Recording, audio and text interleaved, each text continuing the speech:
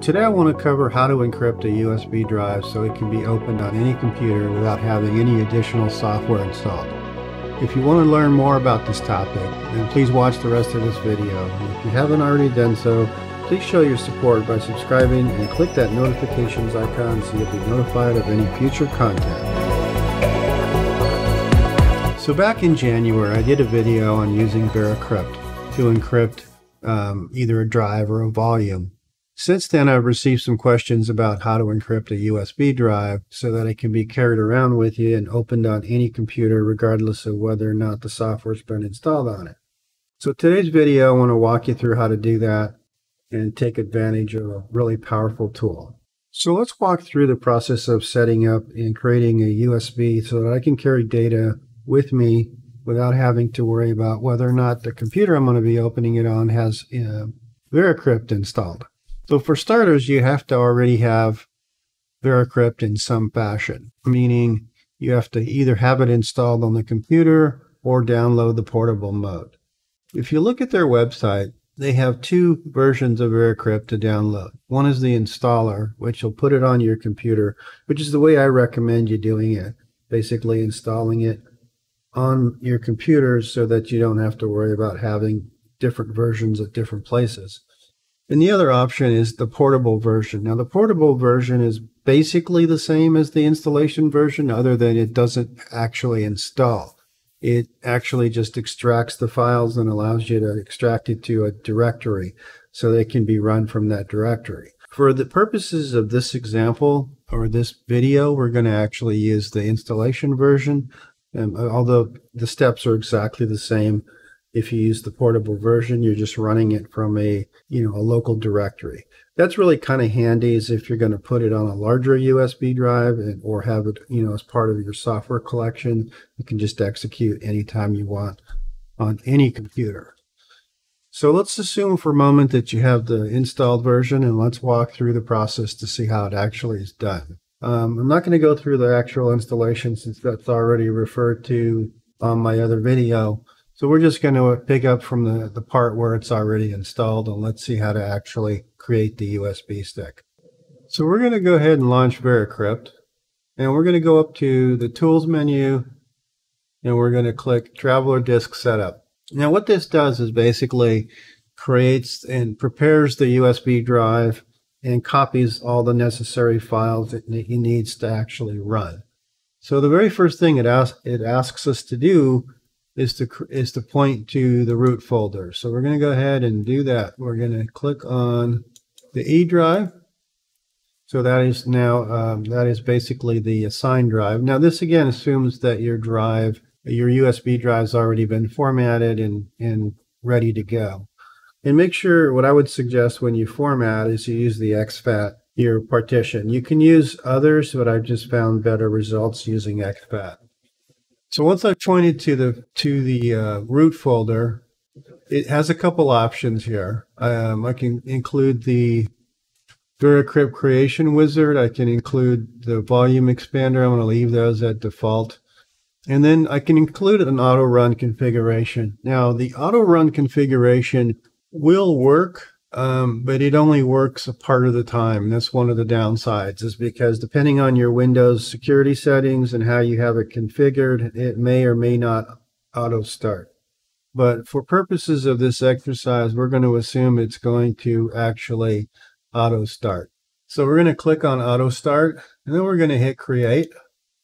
And it says the disk's been created. And quickly I'm going to look over, and I'm going to look at the E drive, and I'm going to see that it's created an auto-run INF file, and it's copied in a folder called VeraCrypt all the folders all the files I'm going to need. So we'll get back to this in a minute. Let's go ahead and finish it off. So the next step is to actually create my volume. So I'm going to do that. Now I can do this a couple different ways. Since I've already got VeraCrypt installed, I can just go ahead and create a volume and walk through the wizard this way.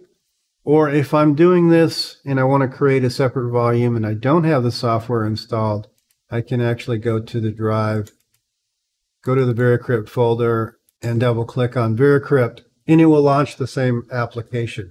Again, this is in portable mode. The way I'm going to describe it here is I'm going to actually create the encrypted file container onto the USB drive. So I'm going to leave this at default, click next. I'm going to leave it as a standard volume, although you can pick the hidden if you prefer. And then I'm going to go ahead and select the file that I'm creating. So I'm going to go ahead, I'm going to put this in a folder called data. And I'm going to say, now you don't have to put it in a folder. You can leave it in the root. It's really up to you. I just like the file organization aspect of this, so I just do it this way, but it's totally up to you. I'm going to click save, and you can see the path here. I will never want to save history. I'm going to hit next. I'm going to leave all this at default. I'm going to hit next. And here's where I'm going to select the size. Now I've got a 32 gig flash drive in there. But we have to reserve some of the space for the file, so we can't do the entire thing. So what I'm going to do is, just for the purposes of this exercise, I'm just going to make this a 5 gig file, just so it doesn't take all day to create. When you're creating an encrypted volume on a USB, it's very dependent on the speed of the USB, and it can take an extremely long time.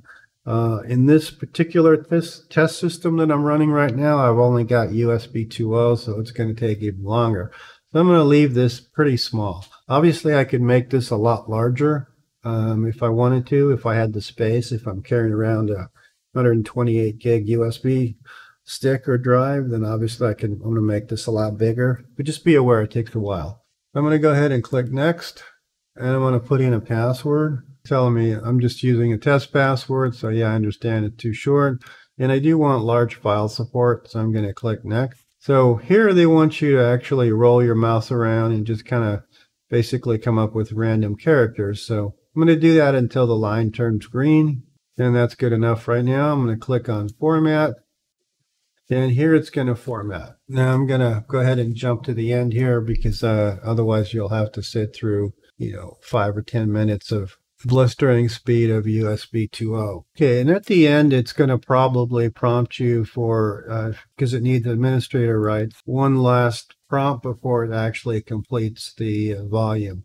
And there it is. I wanted to remind you that between the time you start the format and the time it completes can be significantly long.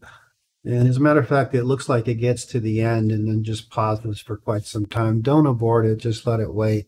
It's a very slow process. Once it's created, though, you're good to go. So now the volume's been created. I'm going to go ahead and click exit. So if we take a quick look at the E drive, we now see what we saw before. And we now see the encrypted volume that I just created called protected files, roughly 5 gigs. If I take this to a computer that does not have VeraCrypt installed, I need to launch included version. So again, if we look at the files, VeraCrypt is included. There's a veracrypt.exe file, and if I click this on any computer, it's not going to install. It's just simply going to run and allow me to open that USB encrypted volume. Now, what I typically do to make things a little easier, and it's not necessary, it just depends on, how simple you want to make it, is I actually create a shortcut to here.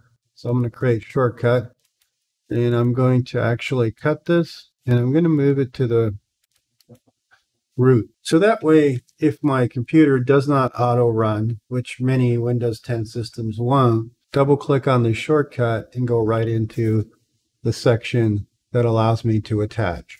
So now that I'm here, I'm going to actually select File. I'm going to go to the E drive, and I'm going to go to my data folder, click on the protected files volume that I just created, click Open, and I'm going to attach it to the T drive just for the fun of it.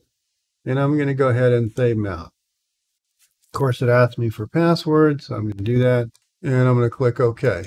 Takes a few seconds to attach, and there it is. It's attached to the T drive. So now if I look at my Explorer, I can now see that I've got the E drive, which is the unencrypted USB drive, which contains my encrypted folder. And my encrypted folder is here. So now whatever files I copy to that will be encrypted into that volume, and I can bring it with me.